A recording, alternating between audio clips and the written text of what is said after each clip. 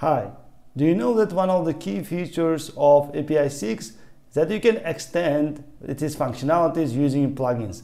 And APISIX allows you to build your own custom plugins to add extra features and manage API traffic more efficiently.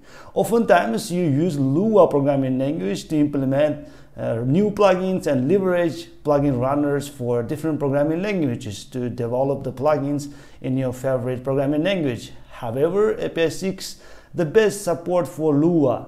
After writing a couple of plugins for APISIX in Lua, I understood that you don't need to know the fundamentals of Lua programming or to be an expert in this language at all when your ChatGPT friend is always with you. For example, with my background in Java and C#, I can understand the code and logic written in Lua, and I believe that you can do the same. My name is Babur and I am a developer advocate for Apache APISIX. In this video, I will guide you through the process of developing new custom plugin called file-proxy for APISIX using Lua and ChatGPT. We are going to use ChatGPT to write some Lua code, and this function plugin will expose static file in your API so that you can also access the file at the specified URL.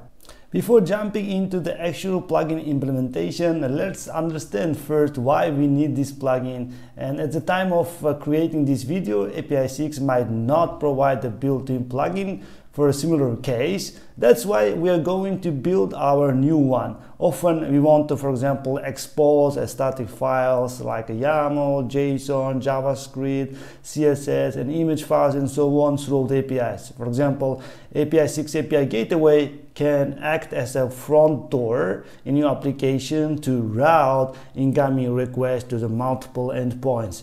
It's also a right place to define all server URLs, passes or parameters, descriptions of each API endpoint with their inputs and outputs.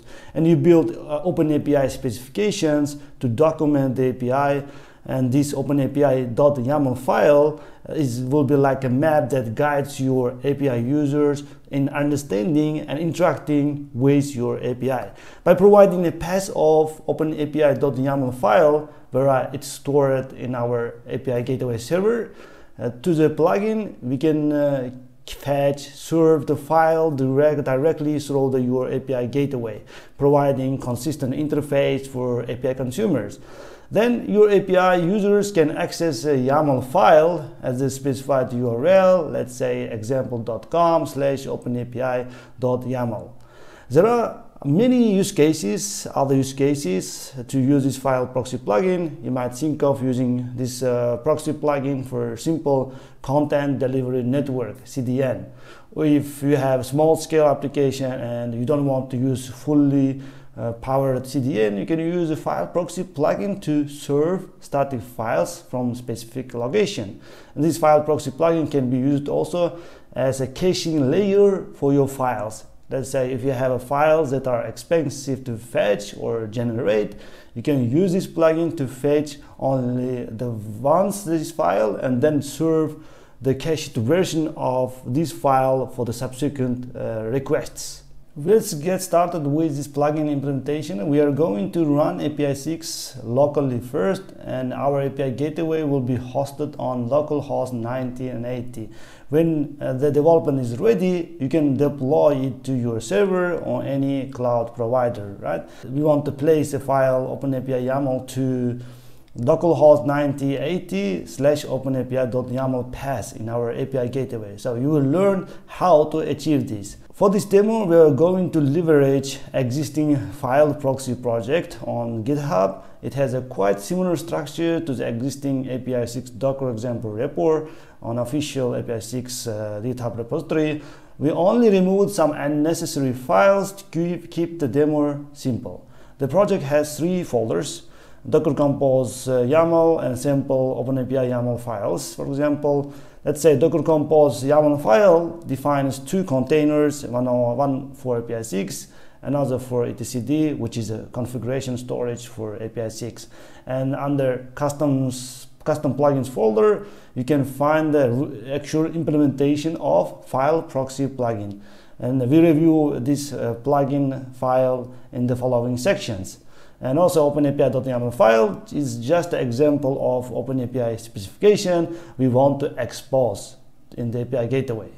We start by asking ChatGPT, and it gives us a quite almost close to the real implementation, but the answer is too abstract. When you follow the process, you will end up with non-working plugin. However, it helps us to extract useful Lua code.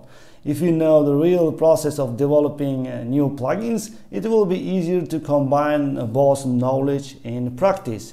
Let's break down these steps. First, as ChatGPT suggests us, we're going to create a Lua file, right? We create a new empty Lua file under /custom plugins folder or directory. This directory name can be any directory name you know or you can give. And as you can see, I have file-proxy file inside this custom plugins folder. And the name of the file also should be the name of our plugin. For example, in my case, file-proxy.lua, actual file name, and also plugin name file-proxy. And next step, I need to register this plugin in APISIX because APISIX needs to know where this plugin file is located and is able to run this plugin accordingly, right? To do so, we should first define the file path where APISIX finds file-proxy.lua by adding the file path to the extra Lua path attribute of APISIX. It is in config.yaml file. Now, you may ask why the file path set to /op/lua, because we run APISIX using Docker. In the runtime, we want to copy this Lua file into the Docker, so that's why the file path is different. And the next step, we write some Lua code. Now let's break down this file proxy Lua code step by step. Up to now, we only registered the plugin, right? And we just simply does nothing now. It's time to implement the functionality. The plugin logic is implemented as a set of Lua functions. You can check how it is done in my file proxy Lua example. And now, if to understand the structure of this code, you can simply ask ChatGPT to explain this Lua code. Wow, actually we got a quite good explanation of the code because it was partially written by ChatGPT.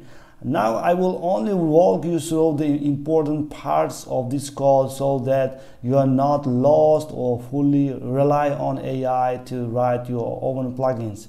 Right? Let's break down the steps which is common to create the plugins. So we'll start first understanding the plugin file structure.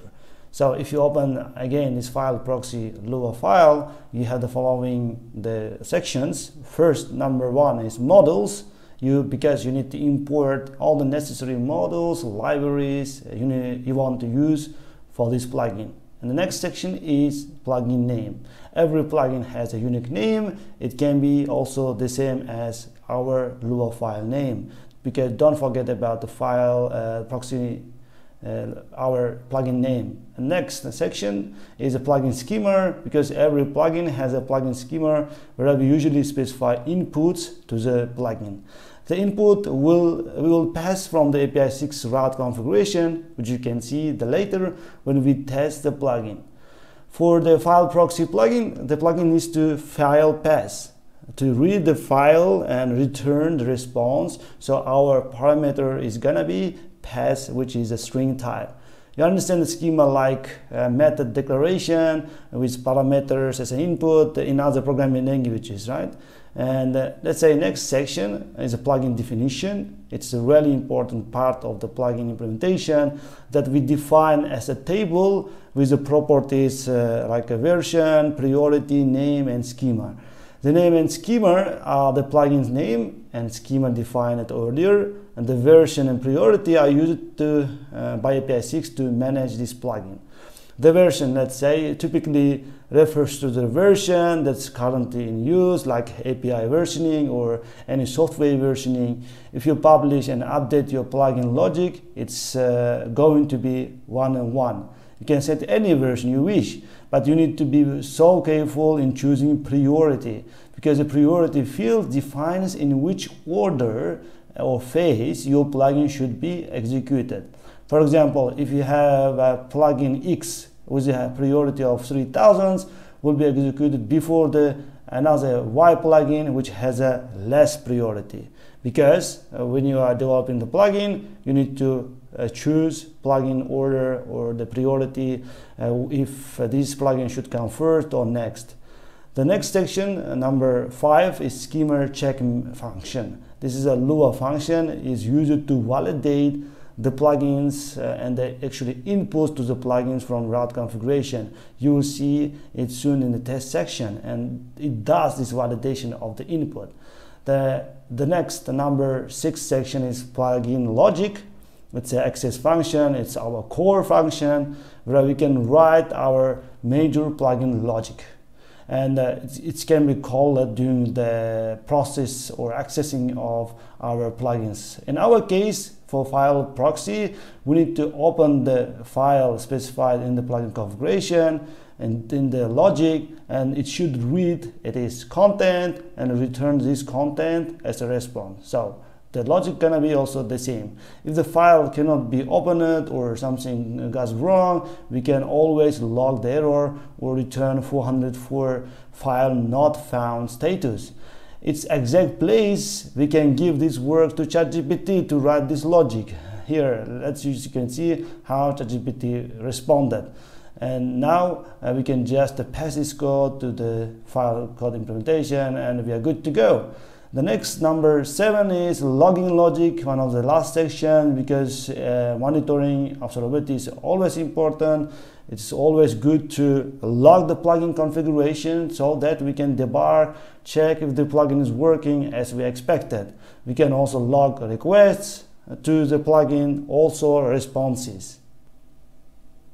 Once we learned how to develop our custom file proxy plugin and we registered in APISIX, now it's time to test the plugin. You can easily install this demo project on GitHub by running docker compose up from the project root folder, and your project will be up and running. And next, you create a route with the file proxy plugin enabled to test if this file proxy the plugin functioning correctly. So we're gonna pass this route configuration to terminal and press and hit enter. As you can see, everything is working as we expected. And we can also ask ChatGPT to explain us the previous route configuration. As you can see, when I ask to explain this code, it's actually explained step by step, like how we are creating the route using admin API, and how we are accessing this admin API using security API key, and so on and forth. And also we are enabling our file proxy plugin that we are created recently, right? And then we are also specifying exactly where our open.yaml file is located, which is a path served when our route is requested. To test the plugin, you can send a curl request to the route or open the link /openapi.yaml in your browser, and the response should be the content of the file openapi.yaml at our specified URL, which is great. We received the content of the file and the plugin working as we expected. Up to now, we can say we learned how to develop custom plugins for APISIX with Lua, because it is a powerful way to extend the functionality of the API gateway. And we demonstrated how to create a file proxy plugin. In this video, we defined the plugin definition, schema, validated the plugin configuration, and implemented custom logic during the access and log phases of the APISIX request pipelines. And ChatGPT helped us to write the Lua code for the main functionality by filling our lacking knowledge of these programming languages. So I hope you enjoyed the video. Thank you for watching. Happy coding.